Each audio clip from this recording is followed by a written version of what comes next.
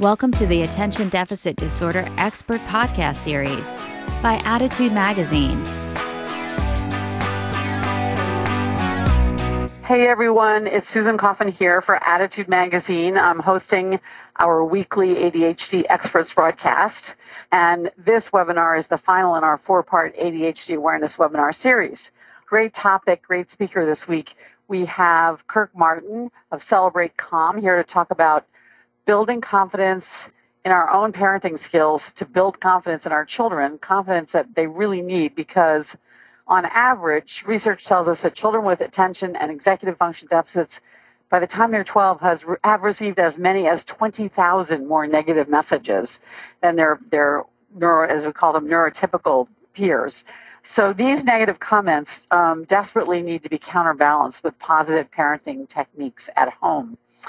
Kirk Martin of Celebrate Calm is going to talk to us about what positive parenting looks like on a day-to-day basis, what you can do, how it works to boost your children's self-esteem, and he'll be giving us strategies for things like how to replace the constant negativity and messages around ADHD, how to motivate kids who don't respond to consequences on an ordinary way, how to help accentuate kids' positive qualities, and this is a really important one, how to help our teachers help our children at school. And then finally, how to stop power struggles by understanding why your kids are bossy, cheat, are defiant, have meltdowns, and all the other kinds of behavior issues that we all live with. Kirk, thank you so much for being here today. We are always happy to have you at Attitude Magazine. We feel very fortunate. About Kirk a little bit. He is the founder of Celebrate Calm. Check out his website. It's wonderful, celebratecalm.com. And he is a super in-demand expert all over the United States and the world, actually, and giving workshops and programs on parenting strong-willed children and children with special needs. He's worked with over 600,000 parents and teachers in over 19 countries, providing very practical strategies to stop yelling, to stop defiance, to stop power struggles, and some of the topics he's just going to be able to touch on today. You'll find, as I said, much more about Kirk and his programs at celebratecalm.com. So with that, let me turn it over to Kirk. Take it away. Thank you. Thank you so much for doing this. You guys have so many good resources that actually helped when we were raising our own son. So it's kind of really cool to come back many years later and then hopefully provide some tools for some other parents going through this, because, you've got these kids who often feel like failures because they struggle with everything. And so I try to, when I'm working with kids, kind of get inside their heads, right? Like, what is their day like? And if we're honest, in some ways, this is what we do with our kids. And I'll call them our kids who have ADHD and who struggle with these issues. It's kind of like we've said, your whole childhood is based on good behavior and doing well in school, which happen to be the two things that you struggle most with in life, because you're not naturally great all the time at just sitting still, listening to someone talk, following directions. It's kind of like we've, in some ways, not setting them up for failure, but it's hard. And so it's kind of like for us as parents, like if you had to go to a job every day that you weren't equipped to do and no one trained you how to do it, by the end of the day, by the end of the first week, you'd be like, man, I stink at this. And so what happens with many of our kids is you'll hear them start to say, like, I'm dumb, stupid, I wish I hadn't been born, because they're starting to feel like failures. So we're going to address that today. But the other part that's really important is helping you, right, to feel confident, because these kids are tough. Because most of these kids that we work with, they don't respond to consequences. I know most of you've done the right stuff, right? Like you tell your kids, like, here are the rules, here are the consequences. And then you followed through, you were consistent, and many of your kids just don't care. And so you're like, what do I do now? And you get judged by people because other parents are like, oh, well, if you would just discipline the right way, your kids wouldn't have ADHD. And you get that stuff all the time. So I want to try to give you some confidence and know that if you're struggling with your child, that makes you normal, right? All those parents who look like they've got everything together and their kids are great and everything's going well, I guarantee you, I work with them all the time. They are falling apart. So if you're struggling, it's normal. And I wanted to address and kind of bring up one other thing that's really hard, especially for moms. And I know this because I did this to my wife. A lot of times when you have kids with special needs, it will begin to divide the parents. Because, and this is in general, now it can be opposite, but in general, moms tend to be the ones who are super engaged, and you guys are reading books and you're on the internet late at night and you're looking up stuff and coming up with solutions and you're trying different things. And that was what my wife would do. And when my son was young, I would come home and say, you know what? You're just coddling him. You're being too soft on him. And she would be like, yeah, and you're a hard, you know what? And so moms sometimes have this really hard dilemma, right? Where you don't want your husband or your spouse to come in and kind of just bring all this negativity on your child. But if you speak up to your husband, well, then it's like I'm undermining his authority. So it's a really tough position to be in. So later on, we'll try to address kind of how to get on the same page as a parent. You won't always parent the same way, right? Like I'm always going to be tougher on my son than my wife is, but we're on the same page and we have same goals and kind of a similar approach, if that makes sense. So I wanted to go ahead and just as a setup and kind of just let you know what our approach is. And thank you, because I didn't know how to advance the slide, and I think you did that for me. So thank you. So very quickly on the Celebrate Calm methodology is two things I want to get to today are this. The reason that consequences and that behavior charts, you know those ones at schools where they use the red, yellow, and green behavior chart? I hate those things because most of your kids, within 5 minutes of getting to school, they're already on red. And what they end up saying inside is, if I'm going to be on red today, I may as well just double down and make it a really bad day. Because the truth is I'm never going to get to green, and so they begin to shut down. And that happens because we tend not to get to the root of the issue. And we'll do that today, getting to the root and seeing what's really going on inside your child's heart and inside his brain. And then secondly, giving kids tools to succeed. Because just saying you need to focus better. Well, if it were that easy, your child would have done that back in September and not lost all his stuff. Or you just need to have better impulse control. Again, if it were that easy, they would have done it. So we'll go through some of that. And many of you know our story. I'll just tell it briefly. I've got a very, very strong-willed son. My son Casey was diagnosed with just about everything. He's kind of had that alphabet soup of things from ADHD to a little bit of OCD, even some ODD, sensory issues. And so our vision was, instead of just bringing kids into a therapeutic office, which is really helpful, I wanted to have groups of kids, like 5, 10, 15 kids at a time in my home where I could control the environment. So I could make sure that I changed plans on the kids at the last minute. Well, you know, your kids don't deal well with last-minute changes. They don't deal well with transitions, so they would start to get upset, and they would start to have a little meltdown. And the goal was not to torture kids. It was, so in the moment when they were melting down, I could look at them and say, hey, I can tell you're really frustrated right now. I can tell you're disappointed, and you're not getting what you want. And so you've got a couple options here. Now, you can throw things. You can yell. You can scream. You can bite. You can hit. You can do those things if you want. But I know it doesn't feel good. So if you'd rather deal with your frustration and disappointment in another way, I can show you how to do that. And so the reason I wanted them in my home is so we could get them kind of in the moment, teaching them how to do it. So hopefully you'll find that a lot of this today is very, very practical. So we're going to look at 5 tools we've got a program, it's called ADHD University, that to kind of reverse that negative cycle and replace it with concrete positive strategies to build your child's confidence. So, number 1, replacing that negative stigma of ADHD with confidence so that your kids don't feel inferior to siblings and peers. And, a lot of it is going to be the way that we as adults view our kids. And I always like to tell people, if society valued different traits, your kids would feel very different about themselves, and so would you. So I want to read you something that I wrote recently, And I sent this out. If you email me, I will send this to you. It's on our website. It's Kirk, K-I-R-K, at celebratecalm.com. I'll send this to you because it may be easier to read. But imagine this. So this is a note that a teacher would send home to parents of, say, neurotypical kids. And it may sound like this.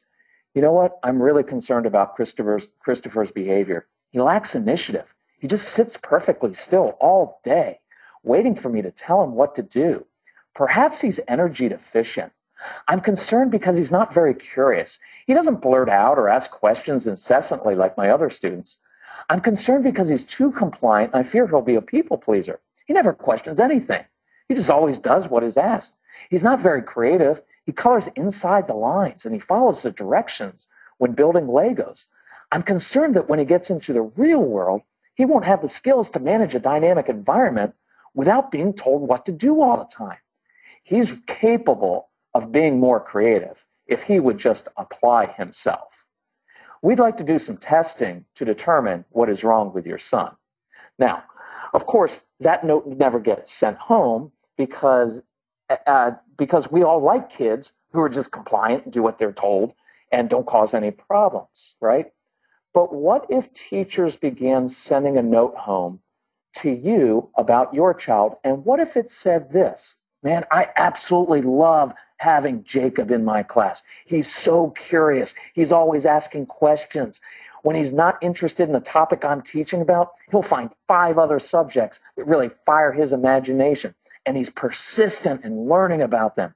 He's got great critical thinking skills. He always presents the opposite argument.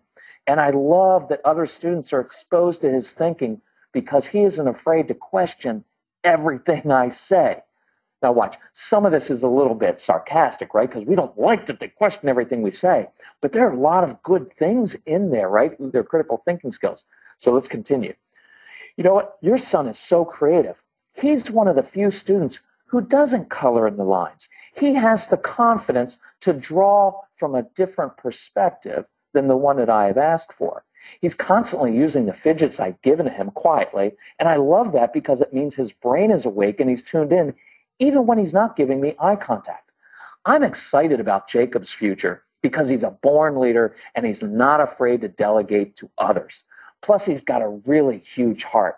It's an honor to teach your son. Sometimes I feel like I learn as much about myself when I teach him. Now, imagine that we started viewing our kids through a different prism. Can you imagine your son walking into that teacher's class knowing that guy, that teacher, she loves my question. She loves that I'm curious. And they're going to have their head high and they're going to be actively learning. And the byproduct of that as well is that child's going to work really hard for that teacher who believes in him. And so later I'm going to give you some tools to give your teachers to help with the blurting out, to help with some of those things that your kids are doing in class. But I did want to begin with kind of having a well-balanced perspective of our kids. And so here's where it comes to you as parents. You can't control how teachers treat your kids, but you do have complete control over how you and your spouse do it. So these are pretty easy ones, and you're going to know to do this. But begin to value and affirm the right qualities. Begin to think, what are the qualities necessary for success in life? Not just school, but life. Because in life, I want kids who are persistent and curious, who ask questions. And for many of you, that's who your kids are. Try not to get sucked into comparing your kids to siblings or their peers because they will never, ever measure up. And that's when they start to shut down and they get angry. And inside they're saying, I'm not my sister. I don't think like her and I can't be like her. Stop holding me up to that standard. So you're going to have to find where your kids are and determine what you really value. I believe that your kids will pick up on your confidence in them, right? So you've got to really work at this. And it's hard, I know, because when your kids are in school, it is a constant stream, usually of negatives coming home from the classroom or from the Taekwondo class. And it's hard not to get kind of depressed and down about your child's future. But you're going to have to actively counter that, know deep down that even though your child struggles now, he's going to be very successful. I'm going to give you one thing I hadn't thought about before, prepared for, but see if this makes sense. So most of you probably have kids who play video games a lot. And if you have a middle school child, I know what he's doing tonight. He's sitting in a hoodie sweatshirt and he's playing video games all night. And he's going to do that for the next probably 300 or 400 nights, probably in the same hoodie sweatshirt. And you're going to get frustrated and you're going to get nervous and anxious and think, who is going to marry this child? Who would possibly hire this child? Because you're not seeing them exhibit the kind of traits that we want to see. But here's a different way to look at it. And this is actually a really cool thing that I did with my son about 10 years ago when he was about 12 that changed our relationship. I walked into the little room where he's playing his video games, and instead of lecturing, when we were kids, we were outside playing, you don't have any friends, all those things, I said, Casey, I'm really curious, which, by the way, is a great phrase with kids. I'm curious. Why do you play video games? What do you get out of this? And he started to tick off all these things. Dad, when I play video games, I'm in complete control. I know what to expect. The rules are the same. Consequences are the same all the time. It's immediately stimulating. I'm really good at video games because I'm very strategic. I'm a good thinker. That's why I'm good at arguing, Minecraft, video games, chess, checkers, right? It's all in the same place. And Dad, I feel good about myself when I play video games because it's something I can do well. And I connect with my friends that way. So two things popped in my head. One is this. If a child is doing an activity like playing video games and it's meeting all of those needs inside of him, right? Social skills, confidence, it's in his control, it's stimulating. Doesn't it make sense that they'd want to play? So if I want to get them off of video games, of course I can say no, and I need to have limits, and I can go Amish and cut off electricity. But my real goal is to find other activities that meet those same needs. And when we get to the last slide, I'll go through some things, whether it's service projects and starting a business. But what I want to hit on this slide is this. I remember stopping in my son's doorway, and I looked around and I looked him in the eyes and said, Casey, you know what I just realized? You have every quality necessary for success in life inside of you already, and I've seen it. And I've seen it when you play video games. Because when you play video games, you are goal-oriented, you are driven, and you are persistent. Because your sole goal in life is to get to the next level of that video game, and you put everything into it. When you care about something, you can do anything you put your mind to. Now, that's true, isn't it? But the hard part as a parent is what you're thinking is, but they don't put that same effort and persistence into their homework and their chores and their study skills and practicing piano, and they don't yet.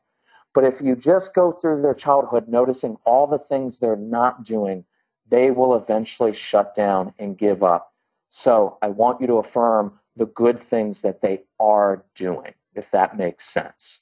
Okay, number 2.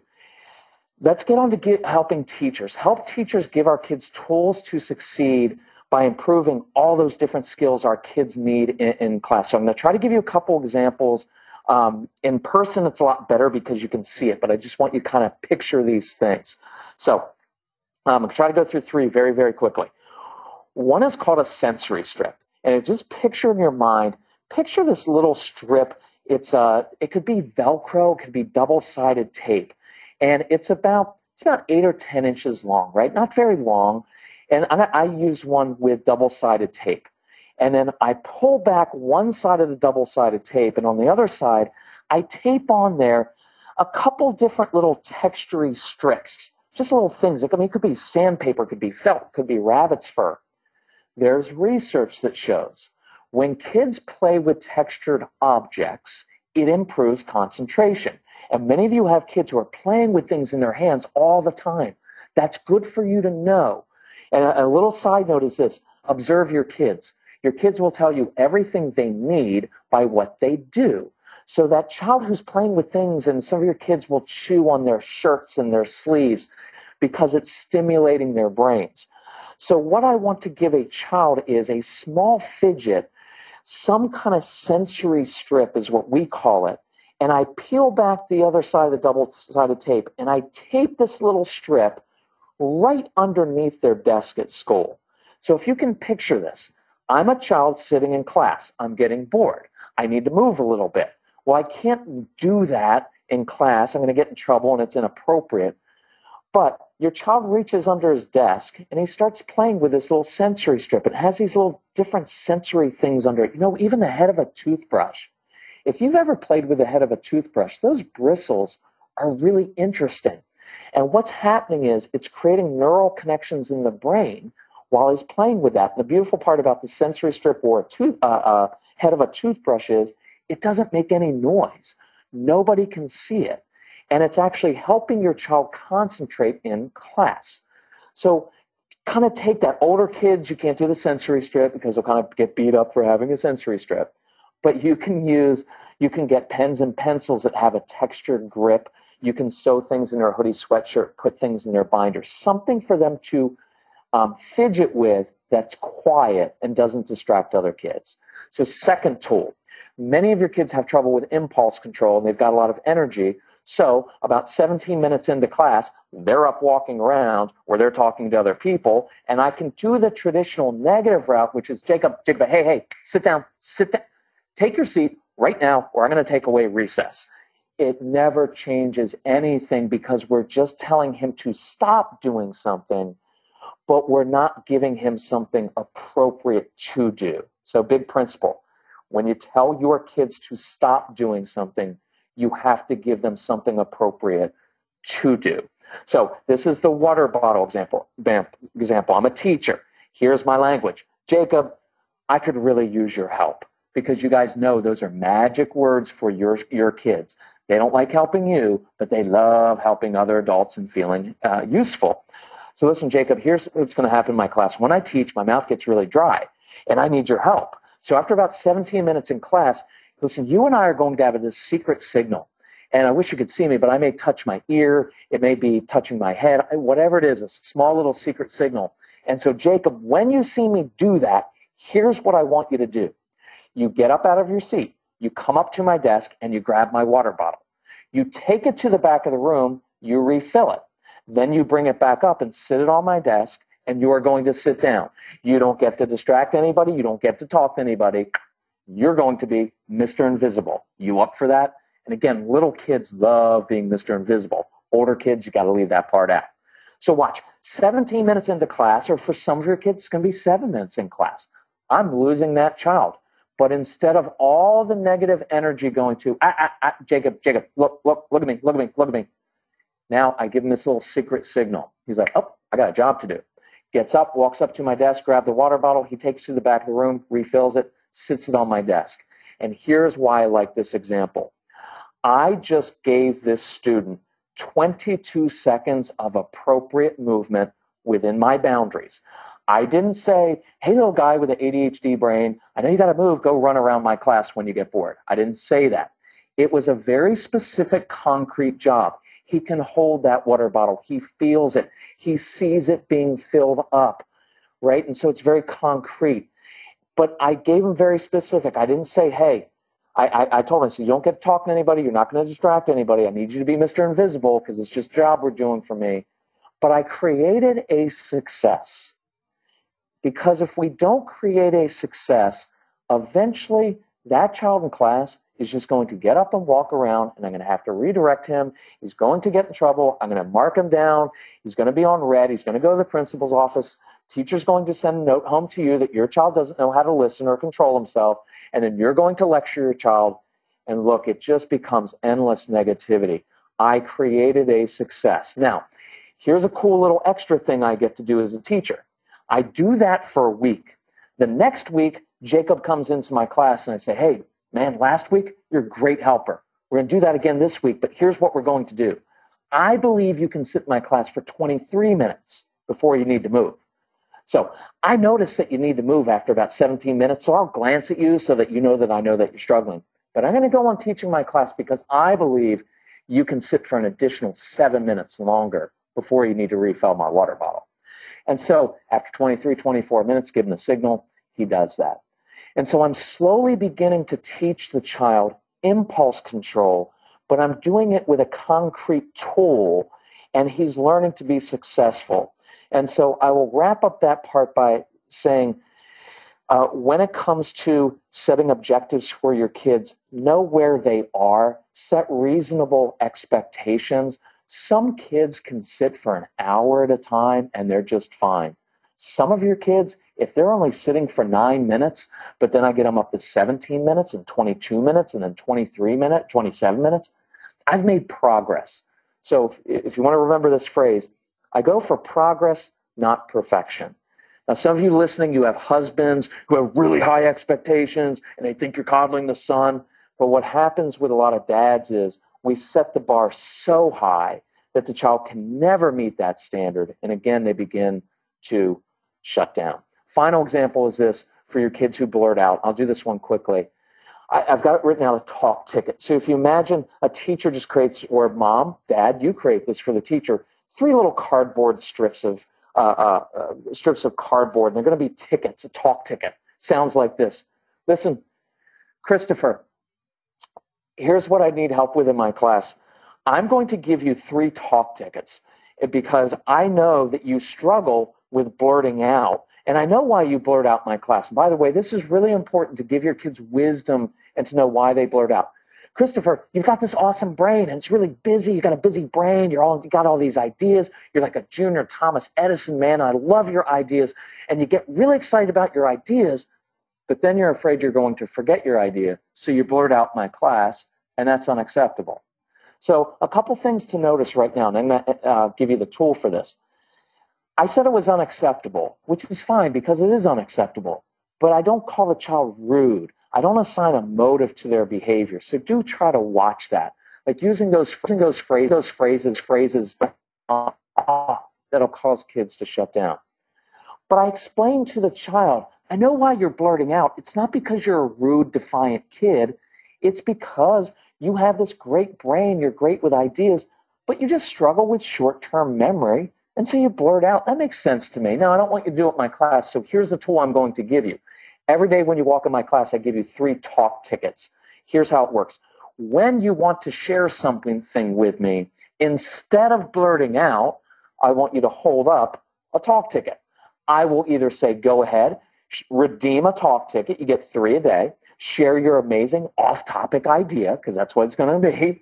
Or I'm going to say, zip, hold it till after class, because I believe you can do that. And reality is that afternoon, the child's going to be like, Mr. Johnson, the new Star Wars video game's coming out Friday. And then he's going to hold up his talk ticket because he has something concrete to do. And this is really important and will feed into the next slide. Now watch where the intensity of the teacher, of the adult goes. I get to praise and affirm that child and say, Christopher, you know what was really cool? You really wanted to blurt out. You really wanted to share that idea. You started to, but then you caught yourself. You held up your talk ticket. That's what self-control looks like. That's impulse control. And that's how we do it in my class. And then I give that child a fist bump. That is so powerful for these kids. Can you imagine your kids in class or at home when they make a good choice? Dad, mom, teacher coming along saying, hey, that's the way we do it in this home. And giving a little fist bump. I guarantee you I will own that child in my classroom. He will come in every day eager to please me because I am giving him tools and I'm affirming when he makes progress in my class. And I hope that makes sense. So that kind of feeds into slide number 3, which is motivating kids who don't respond to the negative consequences. It's giving kids positive intensity. Your kids don't want your attention. They want your intensity. The human brain is drawn to intensity. So here's your homework for the next 3 days. I want you to purposefully, intentionally, and consciously catching your child making good choices and then give them intensity when they do that. Because you guys know this, and I'm the same way. When do our kids usually get our intensity? When they do something wrong. How many times do I have to tell? If I have to tell you one more time, all that intensity begins to change the structure of the child's brain. So I want to rewire that And what happens when I begin affirming and saying, now this is going to be kind of facetious, but not really. When I've got two siblings, right, what do we end up doing? You guys can't even play well together for 20 minutes. But for 19 and a half minutes, there is no bloodshed. So occasionally walk in the living room when they're actually playing well and say, hey guys, listen, you guys have been playing well together for the last 7.5 minutes? Shows me you're growing up. And then walk right out of the room. Don't make it a big deal when you praise them. It's simple, even, matter of fact. You're just affirming it. You're planting a seed, because some of your kids, when you praise them, they will actually argue with you. So I don't want that. So again, homework. If you're a mom listening to this, share this with your husband and say, listen, we've tried the negative route. We've done that since the day this child has been born. If it was going to work, it would have worked by then. And that's what I share with the teachers. And I go in and share with the teachers and say, listen, I know it's tough teaching my child. It's tough. But we've tried the negative behavior chart thing. It's not working. So for the next week, if I brought in a sensory strip, could we try that underneath his desk? If I brought in some water bottles, could you just give my child jobs to do when he's kind of getting out of control a little bit, because he loves helping? And instead of using the behavior chart, every time my child makes a good choice, we give him a little check mark on his sheet. We start sending home some positive reports, and let's see how that changes behavior. Let's try that for 2 weeks, and then I'll meet back up with you, and we'll see if that's making a difference. So I want the conversation with the spouses and with teachers to go from, what are we going to take away, to, hey, our child's struggling in this area, no doubt. No excuses for that, he's struggling. But what are 2 or 3 different tools we can give him to succeed? Okay, number 4. I'm going to do this quickly because I know we need to get on to questions. I want to understand why our kids are bossy, why some of your kids cheat at games, why they become defiant, why they have meltdowns, so we can stop the power struggles. So if we had 3 hours, I would do all of this. But let me give you kind of 2 quick examples. Some of your kids who are bossy at times. I remember we had these kids at our camp. We ended up inviting like 1,500 kids into our home. And so we'd have after school camps. Kids would come over and do homework with me. And they were always bossy after school. And my first thought is the same thing that's in your brain at times. Why are you being such a bossy little jerk? No wonder you don't have any friends. Now, that's what I was thinking. Don't say that. But I remember stepping back one day and thinking, okay, I need some wisdom here. What's really going on? And I stepped back and I looked at this child and said, you know what? I think I know what's going on. You've got this really busy brain. You're always thinking of stuff, but it feels like it's kind of out of control at sometimes. And you go to school and teachers and people are telling you what to do all day long, and you never really have control or ownership of anything. And you come to my house and it's loud and noisy. And so when life feels like it's out of control for you, you start to try to control other people and boss them around. Now listen, I only know that because I'm the same exact way. When I get tired at night, I get bossy with people. So listen, Jacob, Jennifer, whoever the child is, you're not a bossy jerk. You're just an overwhelmed child who feels like everything's out of control. So listen, you don't need to be in control of my home because I am and everything's cool. But here are 2 things you could do for me that would really help me out. And I would always give them a couple jobs to do in areas that played to their strengths. I got a lot of kids who are little inventors. So I say, oh, you know what I need help with? My broom broke. It's in the basement. I've got some duct tape. If you could fix my broom for me, it would really help me out. And so this child would go from being bossy or being irritated to now he's being helpful. He's completing a specific job, and it's making him feel very grounded. So when your kids come home from school or when you pick them up from daycare, whatever it is, when you get home, try to give them a sense of ownership, maybe something, and this only has to take 7-8 minutes, but before you jump into, okay, let me check your homework folder, gotta do your work, let's go, I'm gonna stand over you for 3 hours, give them some ownership. And you may even say with little kids, hey, I hid something in the backyard, hid your favorite Lego in the backyard, but you can't find it before we get started on homework or in the next 12 minutes, right? Or, hey, mom's on the way home from work. Why don't you hide something in the basement? We'll see if mom can find it when she gets home. You're giving the child some sense of ownership or control over something within your boundaries. One other quick one, instead of asking how your child's day was at school, because many of your kids, to be quite honest, they didn't have a good day at school and they don't want to talk about it. And so it sounds like an interrogation. That's why they'll say, it was fine. What did you do? Nothing. Got any homework? Nope. Try this afternoon. Say, hey, I want to tell you something, share something that happened to me today at the office or in traffic or wherever. Share a story from your day and say, what would you do if you were in my position? Because how often do we ask kids for their opinions and actually listen? It's just a cool little trick. So the other one I'll do on this very quickly is many of your kids have meltdowns when they go to new places because they have a lot of anxiety. And it will sound like this. No, I'm not going. Taekwondo's stupid. You're stupid. And we immediately think it's defiance. But when you start to understand what's going on, you find out that your child probably has anxiety over going to new places because it's all the scary unknowns. Like, what if I'm not good at it? What if the other kids pick on me? I have auditory processing issues and following directions is hard. What if I'm not good at Taekwondo? And what if I get in trouble there? And what if I want to quit and Dad is going to call me a quitter? And all this stuff is going through his brain, and he finally just says, no, I'm not going. You are stupid. And the reason is he wants the punishment. He wants to get sent to his room because he'd rather take the known quantity, which is I'm going to take everything away and you're going to your room, than go to that new place. But when I understand that it's not a defiance issue, it's an anxiety issue, I can look at him and say, listen, totally get why you'd be anxious because you're going to a new place. I get nervous when I go new places. There's nothing wrong. You probably have a little thing in your stomach. Stomach's probably a little bit upset. Yeah, that's what happens when you get a little bit nervous. Listen, totally get why you're nervous. Should be a little bit nervous, but you're going to be fine. And here's how I'm going to help you out. And the way I overcome anxiety with new places is to have teachers and Taekwondo instructors, grandparents, wherever your child's going, have an adult give that child a job to do because that is very, very grounding for these kids. So I'm going to go and I already mentioned this one, number 5, accentuating their positive qualities.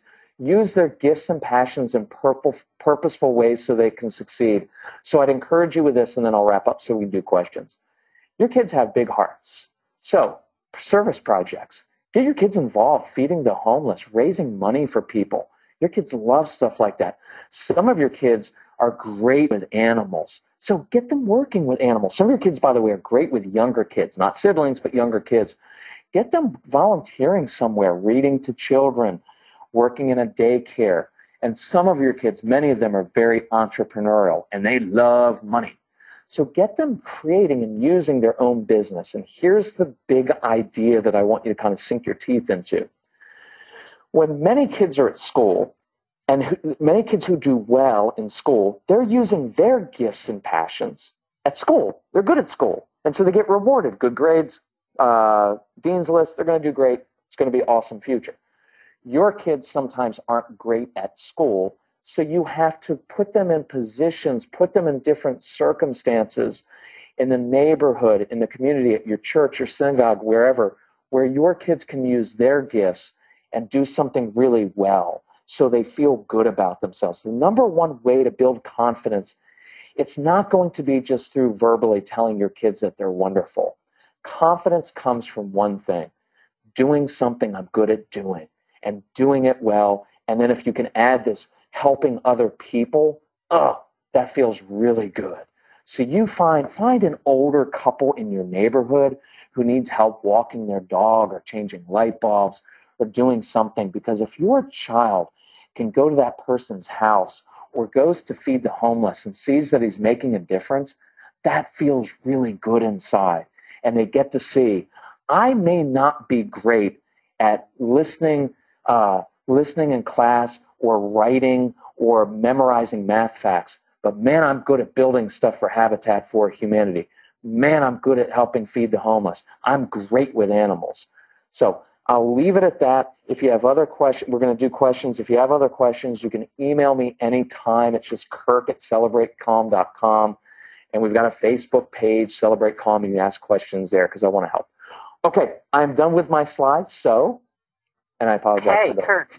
So lots of posts here saying that you are describing people's lives who are listening. You are describing your children, and a lot of gratitude for that first comment you made about the fact that you don't always get support when you try to tackle this problem. So with that in mind, and lots of good questions, I want to just talk briefly about the oppositional behavior a little further. Example from one person said precisely, I really try to catch my child being good and give him lots of praise, but then he turns around and does the exact opposite just to show that I can't control him. Any ideas? Yeah. So I think that that oppositional behavior is pretty tough to deal with.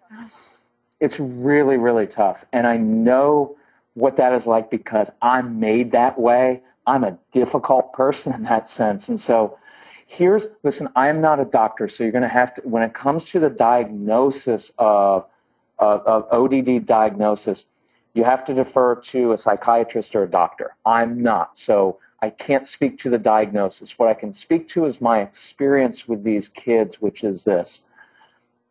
Most of them are not defiant kids. They're really, really frustrated kids. They're very bright kids, but school's boring and stupid. Now, those are their words. I'm not meaning to offend you. They don't see the application.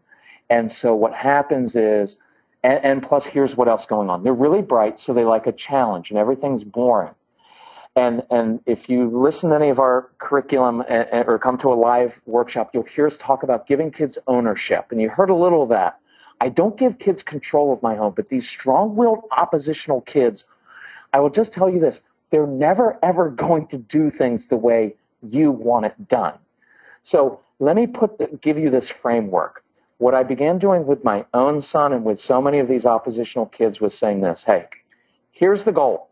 Here are my expectations. Here are my boundaries. Here are my rules. This is what I am looking for.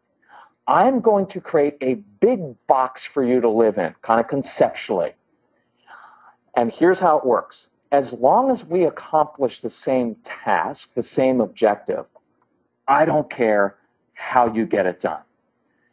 And so I'm not saying if you want to do your homework, oh no, homework has to get done. I just don't care how you get it done.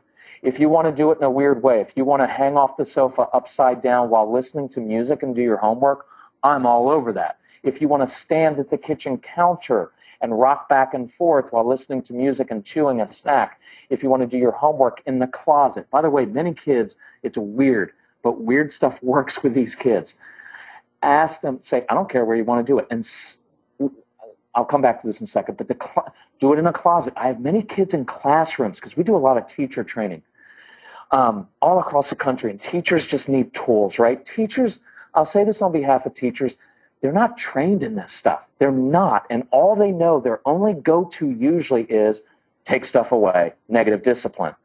So we've got to help our teachers get these tools as well, right? So I have a lot of kids who will do better classwork sitting underneath the desk. So ownership is, I don't care how you get it done. I'll give you another one, morning routine. Listen, here's the deal. School bus comes at 7:17 a.m. I don't care what you look like. I don't care what you smell like. I don't care what's in your stomach. I just want you on that school bus at 7:17. If you're smart enough to wear the clothes to bed that you're going to wear to school the next day, you can sleep in until 7:15, roll out of bed, grab some of that food that you hid underneath your bed, and eat it on the school bus on the way to school. I don't care. But if you're on the school bus at 7:17, I'm just going to let you know, good job. Now, is that a little bit of a funny example? Kind of, but the principle with that strong-willed oppositional child is this. The more that you care about something, and the more that you lecture and try to get them to do it your way, I can only give you this promise, they will always, always, always resist that. And there is nothing you can take away. There is no threat that will get through to them. But see if this makes sense.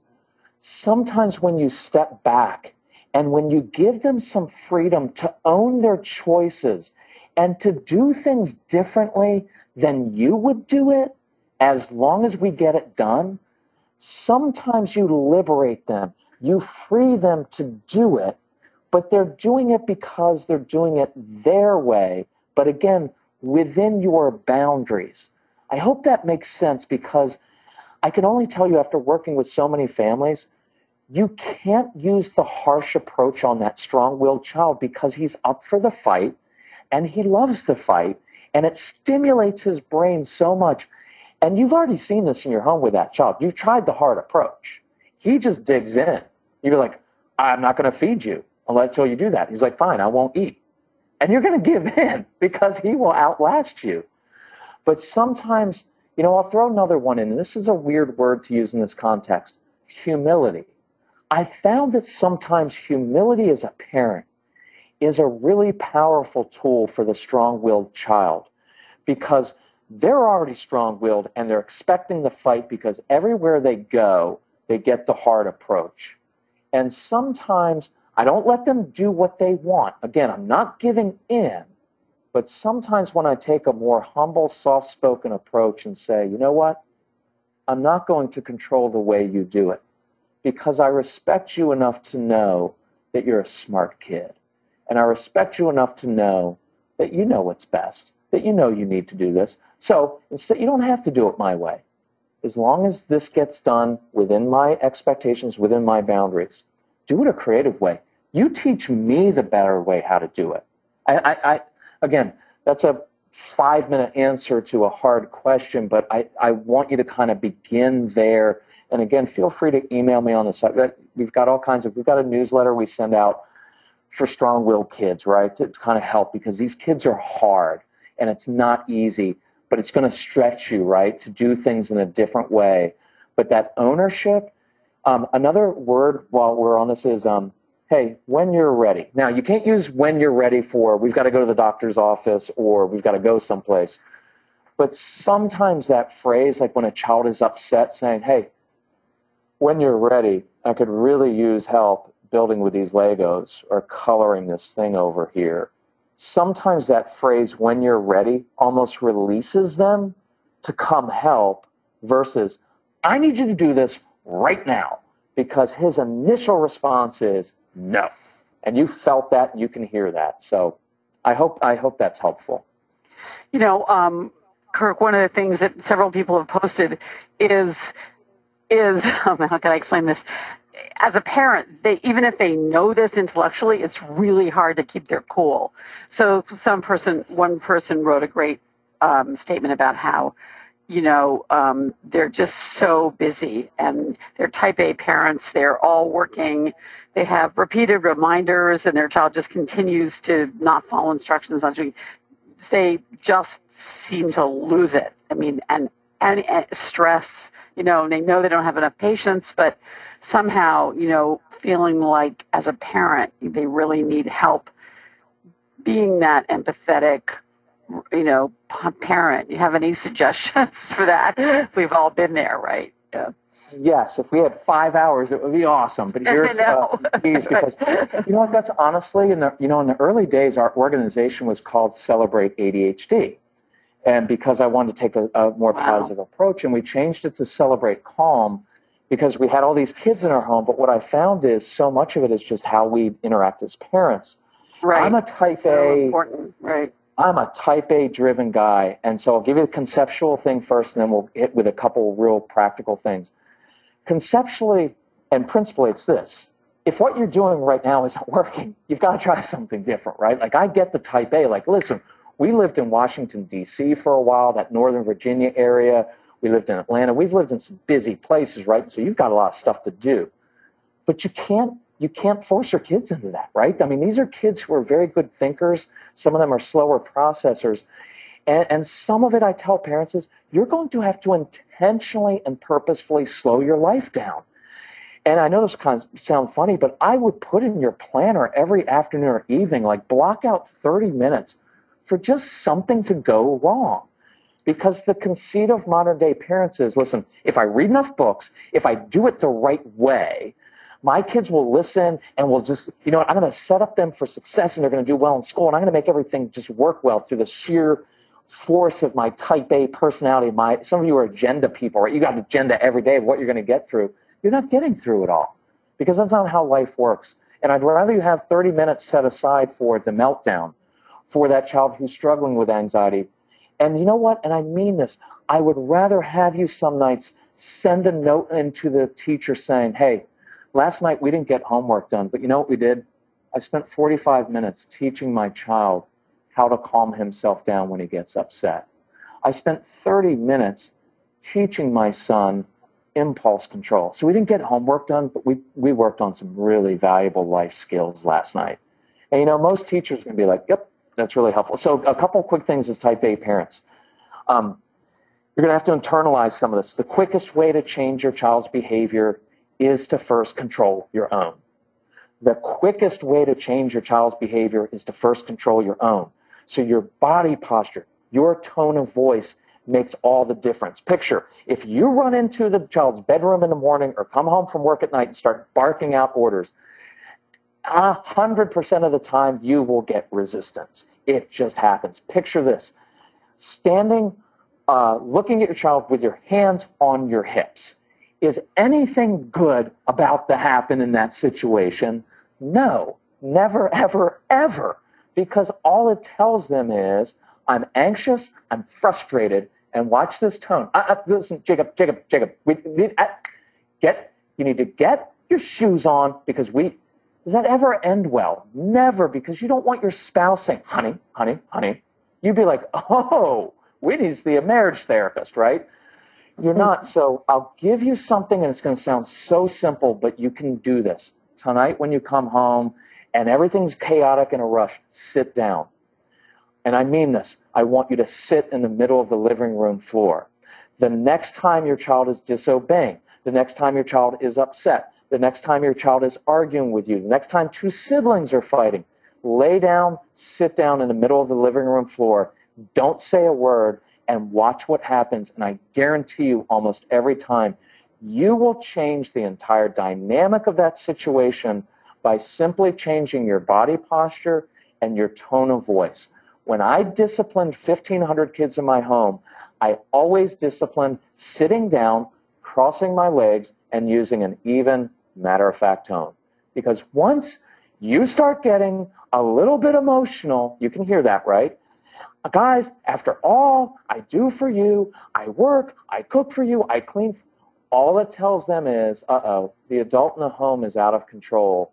I'm already out of control. And now the adult is actually, there's no guilt in this, by the way, but it's just truth.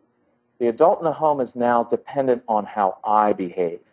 Because if I don't behave as a child, my parent's going to lose it. And once the parent loses it, the child's in complete control. So, I don't mean to push our stuff, but that's a big part of what we do at Celebrate Calm. Like if you come to a live workshop, the first 30 minutes have nothing to do with your kids and everything to do with how do you just control yourself in the midst. Let me give you one other. Mom, you're in the middle of, you just got home from work or you stayed home with your kids, whatever it is, and you're cooking dinner and you've got 3 kids. One's always going to be melting down about something insignificant.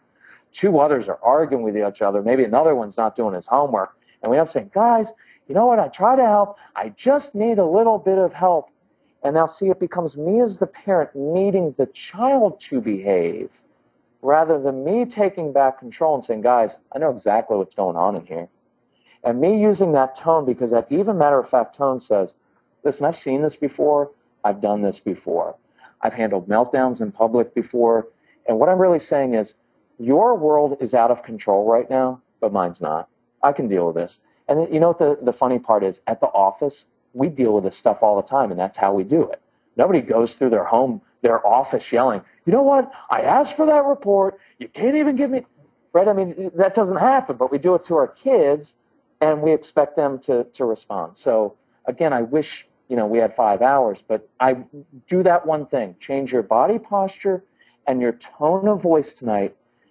That phrase, I'm curious, is a really powerful rather than what were you thinking when you did that, which is a very demeaning phrase. What were you thinking? Absolutely. Instead, I'm Kirk, curious. So. You mentioned, I think, anxiety, and that a lot of kids are really living with a great deal of anxiety. And this is something that's come up with some of our other experts that I find really important, it just rings so true that as an explanation for this for resistance, for behavior. And then another question, which I'm going to tee up here in this context, which is sort of very far away from oppositional behavior, and yet it's something that parents are driven crazy by. Two people have said, my child is very smart, he's in accelerated classes, but he just keeps forgetting to turn his homework in.